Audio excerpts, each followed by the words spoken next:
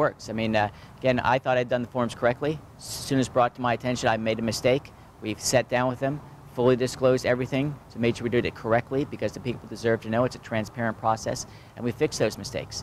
And today the Ethics Commission agreed that it is now done and over, and I made a mistake and we fixed it, and now the public can see our complete forms and make sure it's to their satisfaction. Happy to move on, I'm sure. Of course, our focus is on creating jobs and opportunities, but this is an embarrassing thing for me, and I'm not excited about it. I'm very disappointed in myself and my behavior, and that's why we corrected these immediately as soon as we found out about them. And the good news for Floridians is that this is behind us now, and we're ready to move forward in making sure we create more jobs and opportunities and break down barriers to opportunity.